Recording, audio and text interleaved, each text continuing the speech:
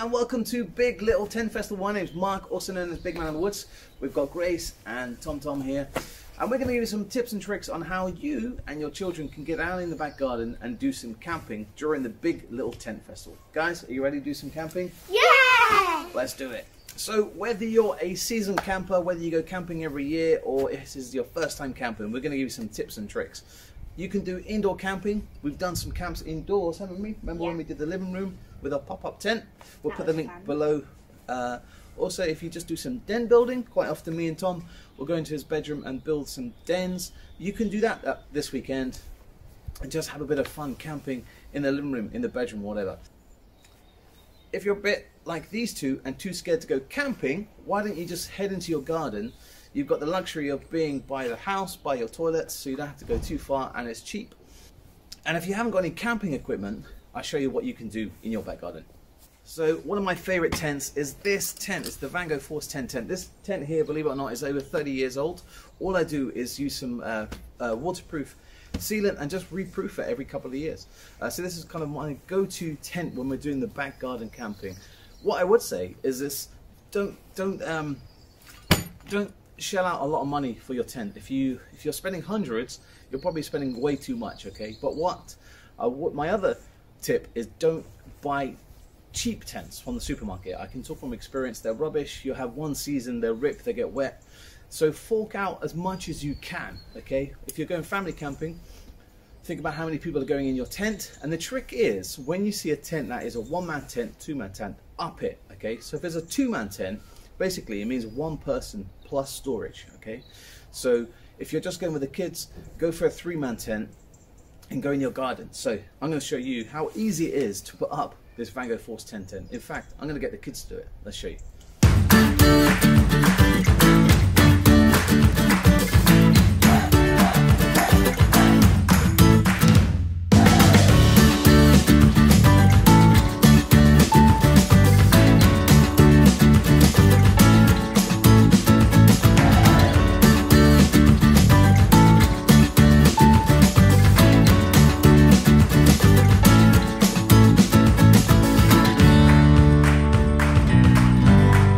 There we go, there's our Vango Force 10. The other top tip is, when you put your tent up, put all your bags inside the tent bag and then put that in the tent. Exactly, in the tent, because when, as always, we normally put this up in the wind or rain or something and it'll blow away, and then at the end of your weekend you'll be hunting for your tent bag somewhere in the garden, but it's in the side of the tent. That's the first top tip.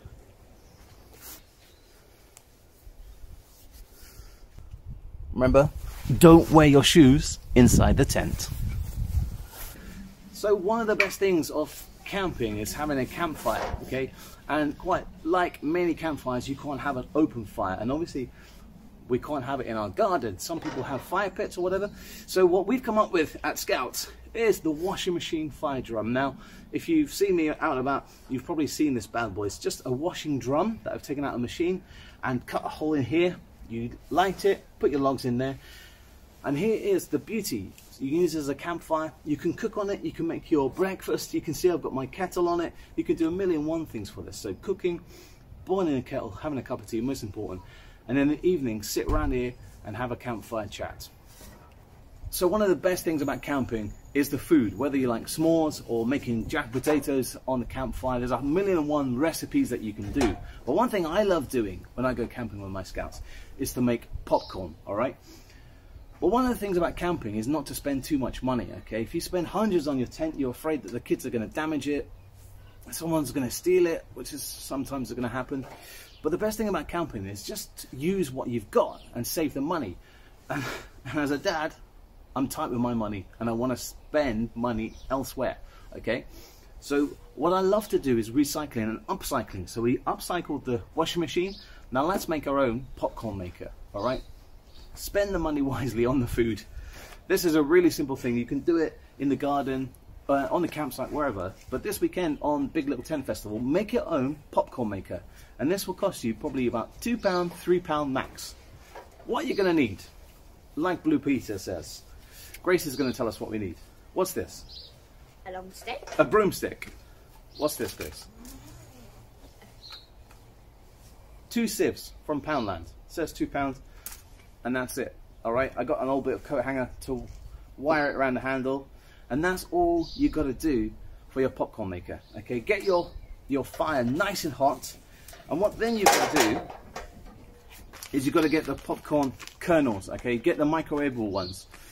You can get them in all different flavors. The ones that we have on a Sunday afternoon to watch the movie. Just what you got to do. Same as the popcorn. Empty those kernels. Take them out of the bag though. Empty them into the sieve. Put that lock on there, and this lock is just basically so the kernels don't come out. And then you would hold, if I had my fire going, you would hold that. You can put it in the fire like that, or you can hold it just like that. And as it warms up, just like your microwave, they pop, pop, pop. So a few minutes, nothing happens. Hold them over the heat. Start shaking those kernels, just like so. And then after a few minutes, pop, pop, pop, pop, pop, pop. Popcorn! You have the most amazing popcorn, all right? And if we didn't have the washing out, I would get this fire going and show you how to do it. It is so simple, just like your microwavable popcorn. 2 sieves, a broomstick, and a bit of coat hanger, and you've got campfire popcorn. Beautiful. So one problem I have living in London, and maybe the same as you, is trying to source wood. Okay, so in London, it's not easy just to go to the park and pick up nice logs. Okay, and also you've got to think about the environment.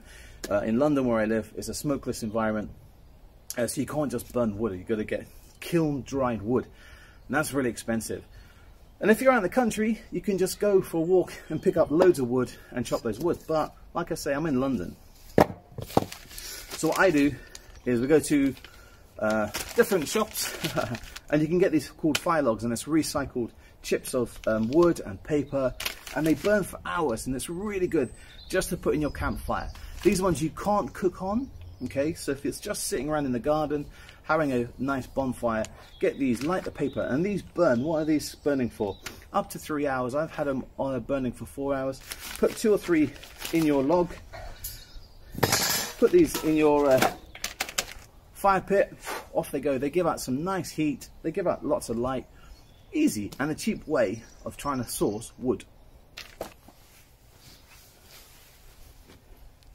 So let's just briefly talk about fire lighting, really quick. Things that we can find out on our walks in the parks or whatever. If you're lucky enough to have some outdoor space, keep your eyes open for these bad boys. Different size pine cones, look at that one, that's awesome.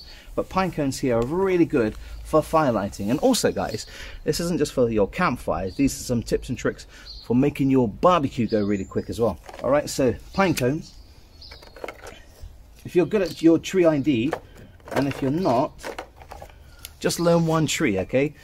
And it's a silver birch tree, okay? And it has really nice silver bark, peelable bark, and it's full of really good oils. And no, this isn't Brasso. Let's pour that.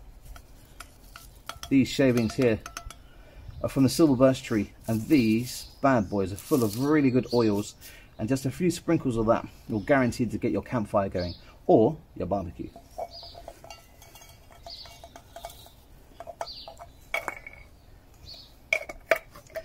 Other things to look out for on your walks around wherever you're going is some bulrush, some wreaths. These are really good at fire lighting. These are quite hard to spot. These are called King Alfred cakes, and you can find them on fallen ash trees. Put a sparkle niche, which we'll show you in a short while. These are very good for fire lighting. So get yourself a little fire lighting kit. Even if you're a kid, just when you're out and about in your park, just try and find some things that you think would be good at fire lighting and have an experiment. Another one to go for, if you're struggling to find natural stuff, I'm going to show you a little hack. You can use cheesy Doritos, okay, crush them up in your hand. They're full of these really bad oils, that's why they're bad for us, but it's really good for your campfire, getting them going. Prawn crackers as well. So dads and mums, if you're struggling with your barbecue, if you're trying to get that to go into the kitchen and grab a handful of these. Your kids will look at you thinking you're crazy, but these are really good. Crush them up, use them with a lighter or a match. Off they go. Really look about fire lighting, okay? So if you're a young person following this video, make sure you get this done with a parent. Don't do this on your own, and only do it if you're an adult. and only do it under adult supervision. Okay, so we've seen this. These are called fire stills. It's got a whole load of different metals on it here. Here's a striker, and the whole purpose is to create sparks, okay? And those sparks will get your fire going, okay? Really, really simple. The beauty of these is if they get wet, they get going, okay? That you can still use in the rain. There's no batteries. Thousands of uses, unlike a match where if it's damp, wet, to one strike and it's gone. Whereas this fire still is just a couple of quid and you can get your fire going. Whether you're in the jungle or in your back garden in London like us, get your fire going. And this is how simple it is.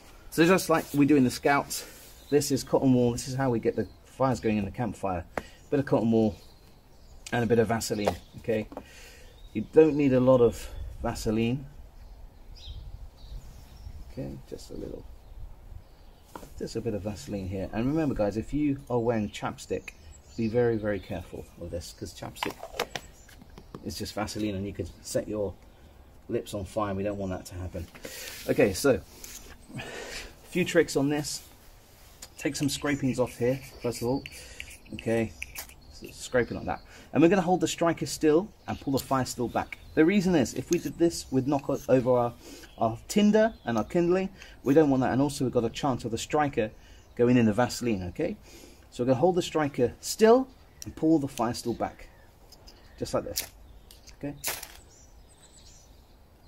Easy. Using a fire still. Now that will burn for a good, what, 5, 6, 7, if not 10 minutes?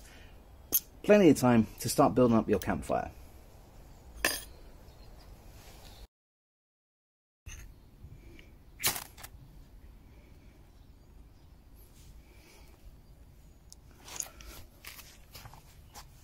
What we do, even in beavers, which are age 6, we get them to have a go at using a fire still, okay? And what they've got to remember is that fire is dangerous, but if you respect it, it won't hurt you, okay? If you mess around with a fire, put your hands on it, that's when it's going to hurt you. But respect Mother Nature, and she won't hurt you, okay?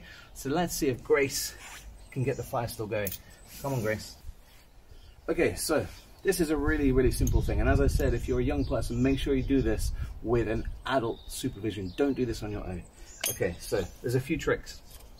Hold this, the striker in your dominant hand, the hand that you write. You hold this, and literally just lift it up 45 degrees, bit of pressure, and you push it down, okay? Pull it down, push this bit down, pull it back, okay?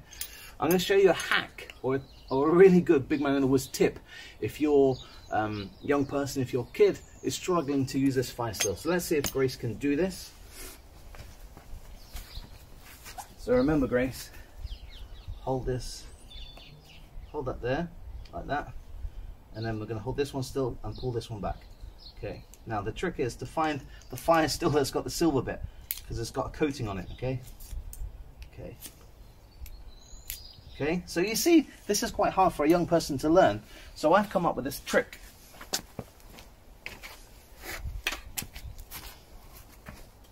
I put them on sticks, and I'll show you why. So basically, this is to allow the young person to still hold it. So Grace, put your hands on the tape. Put your hands on the tape.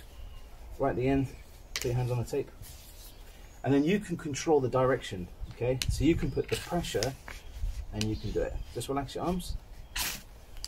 Okay, and then that person, they learn the motion of that spark. Okay, so, and it helps them grip it. So let's see if Grace can do this and get the cotton wool lighting. Use those sticks, Grace. So remember,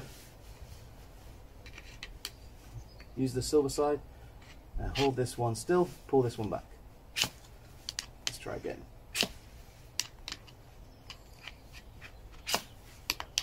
You have to hold it, Grace. Easy. So it took us 3 or 4 attempts, but that is going. That campfire is going. Start feeding your sticks and build your campfire up.